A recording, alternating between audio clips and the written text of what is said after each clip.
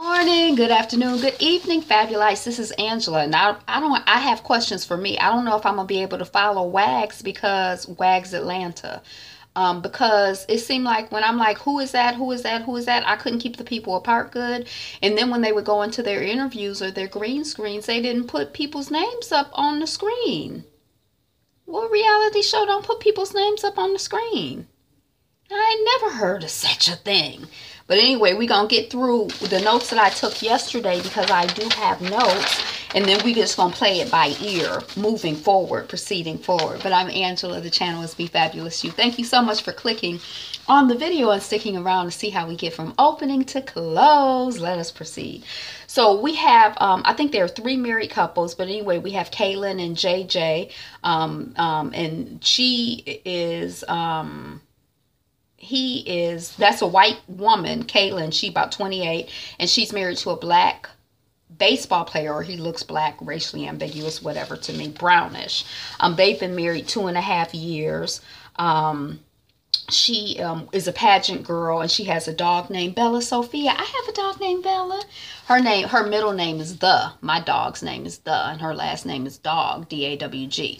Bella the dog. So sometimes we just be like, where's the dog? We talk about, her middle and last name. But anyway, in their little interview thing, Kaylin is talking about their wedding and how they were, the top 9 most elegant weddings in the world or something. And her husband is like, too expensive, which for whatever reason I thought was funny. But that's Kaylin and JJ. She seems a little bit, she comes across, I don't know if she's playing the role. I'm not saying that she is dumb, but she kind of comes across a little ditzy, like the dumb blonde type. Then we have Kiera and Harry. Kiera's 29 years old. Harry is in the NFL. She's helping him train when we meet them. She's like throwing him the football through some machine, and he like, you didn't load it right. She like, you got to be able to catch it however it come at you. She's a pageant girl as well. She's a former pro cheerleader. And when she met him, he was not her type. They have a 1-year-old daughter. Her name is Harrison. And she's named after her daddy. I think her middle name is Milay, but I'm not sure. Milan, I don't know.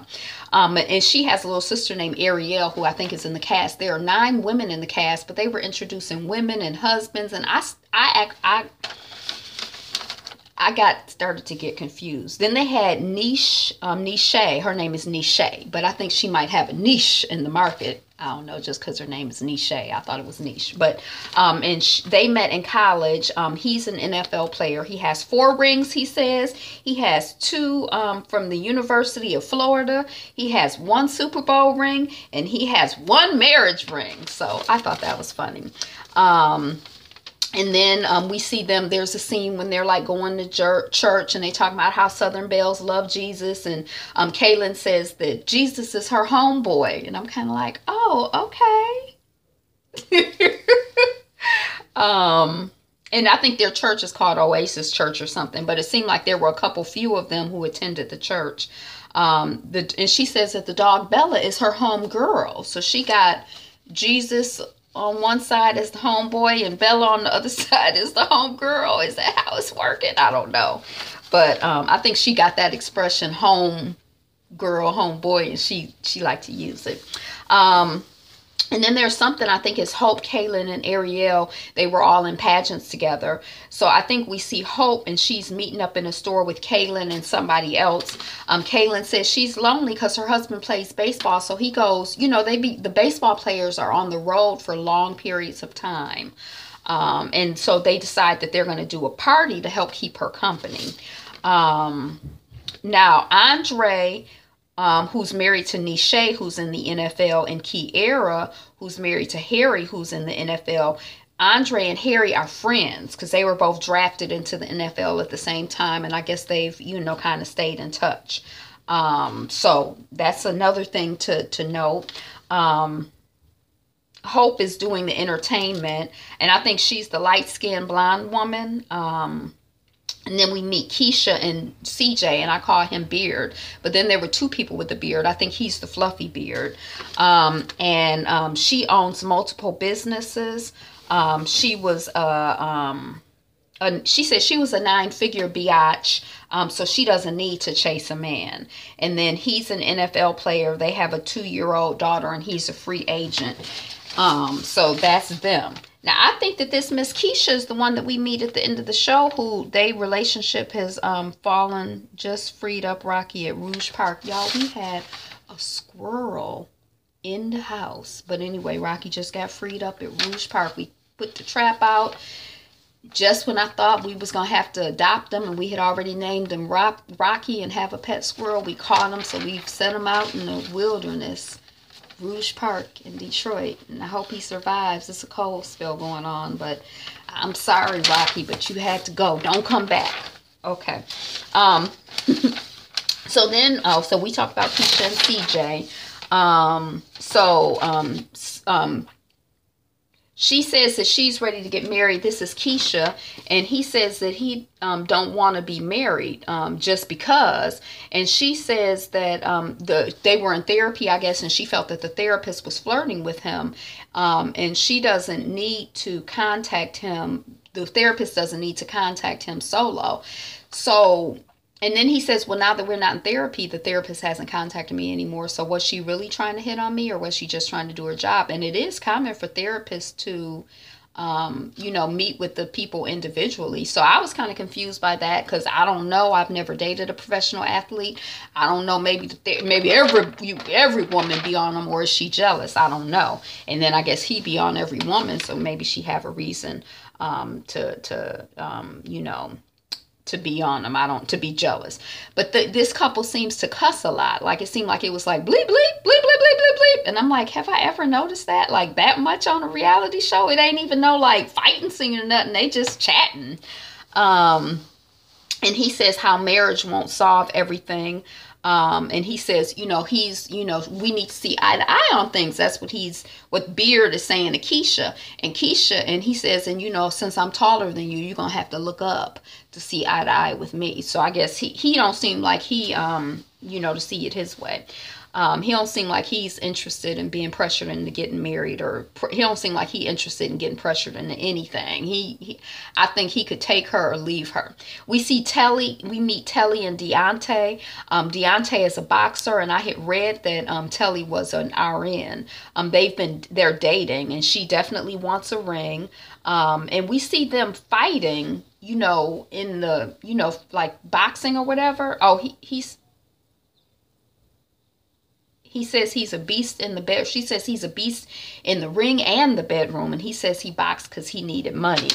But we see them, boxing. Like, she's boxing with her man. And then I look down and I'm like, see her on the floor. I'm like, oh my God, did he hit her? He hit her for real? And she's like, you don't know your power. And he had hit her. I'm like, what your arms, professional boxer? You can't be fighting with people, women, your woman. I mean, I was kind of like, oh my gosh. And when he knocked her down, she laid on the floor, and they humped a couple times. And, he's, 1, 2, 3 for 3 babies, 1 for each hump. And that's what he wants. And she's like, no babies without a ring.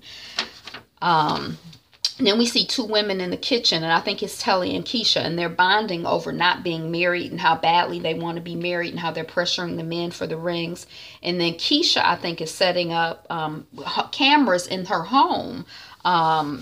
He's a pro. She has a pro coming in, and they have cameras. She selects the cameras that look like electrical plugs, and I'm like, wow, that's really serious and intense. And I guess I just kind of feel like you might have heard me say this before, but when it gets to the point in your relationship where you got to set up hidden cameras, it's probably time to let that relationship go. You need to go get counseling to see if you're crazy and obsessed, or else you don't trust them, or both. Maybe they're not trustworthy. But I feel if I got to set up cameras, we're past the point. I don't trust you. We're past the point of no return.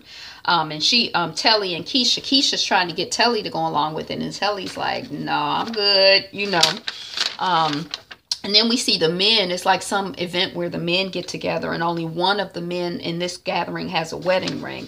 And one guy is like, well, marriage, it's going to come, even if we have a kid first. And then we find out that this man who's saying that has 3 babies' mamas and 4 children. not 3 ex-wives, 3. So I can understand how that woman would be like, I'm gonna be another baby mama. But anyway, and then Fluffy Beard is like, Keisha got the password to everything. One time she caught me with a chick, and I gave her a hug, and I can't hug for more than 3 minutes at a time. It was a chick at the stadium who was a fan, and so I couldn't really figure out if Keisha is cuckoo crazy, or if he's just like a player and is playing on the fact that I was like, it didn't seem healthy, and I didn't really like the dynamic between Keisha and her man. And so the dark guy with the beard, he's like, let me see a demonstration of the hug. How'd you hug him? And, they go through, and it's like all jokes or whatever. Okay, so then we see Nisha arriving at Kiera's place, and they find out she's saying, JJ has been suspended. Now, JJ is the baseball player who's married to Kaylin, the white woman. And that's her friend's man. He's been suspended for 80 games. He tested positive for testosterone. And it seems like Kiera has... and Kiera, I guess this is the party at the beginning that they had said that they were going to do for Caitlin because she's lonely because her man is on the road. And so this is the day of the party when they find out that the man has been suspended on the news, or, on the Twitter or on the internet or whatever, and they can't reach Caitlin. She ain't answering. So the party is like about to happen. Yeah, then we see Kiera and Nisha getting ready for the party for Kaylin, and it's raining, and it's like, oh, and then we see Keisha, she arrives in the red, and then Tally arrives in the black dress, and then Hope, I was trying to code it out in case I couldn't figure out who the names are, and then Hope arrives, she's in the lingerie, she's like naked and like black, like she got her breasts all out, we can see cleavage, we got the stomach, we got the booty, I'm like, I mean, it's a mixed company. It's not just a party for the girls. It's like a party for the girls and their husbands. And I don't know. It's a weird kind of party concept. And she says, some of the women are like, well, what are you wearing? And one of the wives is trying to cover her up. And, Hope is like, she 25-year-old and cute, and she look hot in lingerie. And she says that you should be more secure in yourself, and your man should not be looking at me. And I was kind of like, okay, well, I won't be inviting you to my party. I don't know. I mean, she seemed like she's kind of I might invite her to my party, but she seemed like she don't have a sense of appropriateness. Ariel is in the floral. Sincerely comes in. She's in the denim in a hat, and she says they say that Sincerely is like the go-to girl for information in Atlanta. Then Kaylin arrives. Yay, that's the woman who they were worried about because her husband had been suspended for the 80 games for using drugs, and she's like, she's not going to let anything stop her life. And she's in hot pink, and the woman in blue who's the hostess, Kiera maybe, is checking on her, and she's like, Kaylin is checking on Kaylin, and Kaylin is like, well, I'm overwhelmed, I'm in survival mode. And then she ends up locking herself in the bathroom, and the girls tell Sincerely, and Sincerely like, well, she probably feel uncomfortable because, her man is on the road. And the other women are like, no, her man has been suspended. He ain't, that's why she's feeling uncomfortable. She's stressed out. And Sincerely is like, oh, and, and then Kaylin, she end up leave. She just come out of the bathroom and she just leaves. She don't want to be bothered. It's probably not a good time for a party. It's a lot of stress. And then Kiera is like, she wishes that she had canceled the party. But she should have known with the rain to cancel the party, and then the news, but she had they decided to just go on about the party.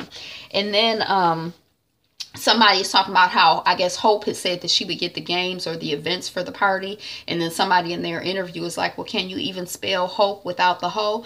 I guess they're saying that she's the one who's in lingerie. I guess she's known for being, I don't know. Maybe she's not the one in lingerie. Yeah, she's the one in lingerie. And then there's a game, and I think Hope is the one who's leading it with cucumbers. There's all kinds of cucumbers, different sizes and shapes laid out. And she tell the women to pick the cucumber that most resembles what you're working with. And it's kind of like, you're doing that in mixed company with the men. That was just like weird. Like, that's just weird. and then they putting condoms on with their mouths, and she demonstrates. I'm like, is she trying to show the men that I don't know what's going on. But the two beards with their women, I don't know if this is the same day or another day, but the two men with beards and their women are off smoking cigars, and one of the women is like, ooh, wouldn't a duo wedding be nice? And then Keisha and Fluffy Beard, and then the other ones. Okay, so then we're at like some kind of pedicure place, and Nisha and Kaylin are there, and we find out that the official story is that JJ's dad had pancreatic cancer, and also around the same time that his dad made his transition, one of JJ's teammates died, and so he was depressed, and Kaylin felt like she had lost her husband. They went to a medical doctor for counseling, for therapy, or whatever. The doctor subscribed something, and what the doctor has subscribed has shown up as testosterone in his drug test. And Nisha is like, it tells Kaylin that she has to step up and be a wife and a teammate, and she can't just, be no weak punk about the whole thing. I don't understand what professional athlete goes to a doctor who is not, I feel like I would be going to a specialized doctor, someone who's aware of what's legit and what's not legit, who's up to date and current on what they're testing for, what they're not, whatever. I just don't know. That story sounded weak to me, but I don't know. I've never been a professional athlete. I don't know how they do it. I don't know. I don't know. I don't understand. I think you need another plan. Then we see CJ Mosley, and that's the Fluffy Beard, and Keisha. And he has discovered the cameras in the house due to a voice alert on her phone, on Keisha's phone. Is that what happened? And he's like, well, show me where the cameras are. Where are the cameras? I don't see the cameras. He's like, why do you have cameras? She's like, oh, people get cameras for little kids and stuff like that. And he's like, well, show me where the cameras are. And she shows him the plug. He's like, that's an outlet. And she's like, yeah, it's in it. So he, and he's investigating. He's pissed. He's investigating. And we find out that CJ cheated when Keisha was 8 months pregnant, and she says she's not trying to catch him in anything. I'm like, yeah, girl, tell him you're trying to catch him doing something right, not trying to catch him doing something wrong. It's already too late, mama. When you put the cameras in, it was really too late as far as I'm concerned. And she's like, you cheated on me and you keep doing stuff and I can't trust you. That's basically what she's saying. And he's like, I think we need a break. And you on straight break. And then he leaves afterwards saying, I'll give you time. I guess he's giving her time to pack up her stuff and get out of the house. So that was the WAGS Atlanta. I don't like him. So I think, and I don't know if I like her either, because I feel like if she's the one who said she was such a $1 million, what did she say? She said she was a six-figure biatch. Then I feel like be a six-figure biatch and be on your own, or be with somebody who wants to be with you. You don't need to beg anybody to be with you. You beautiful, you talented. If he don't want, that's going to have to be your baby daddy, and keep it moving. If you want to be married and that's not something that he wants, keep it moving, mama. So that's what I got today. Is the best day ever. Be you, be fabulous, you. Like, comment, subscribe, share. Peace.